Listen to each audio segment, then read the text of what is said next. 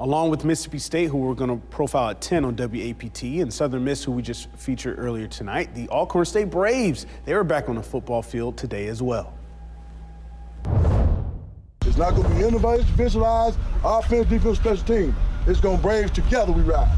That means everybody collectively, all right? All right, head coach Fred McNair and the Braves are back in Lorman, gearing up for their second season in the SWAC West Division. Last year, they finished second in the division and were just a couple of wins away from the SWAC championship game. The big question is who will take over at quarterback for standout Felix Harper.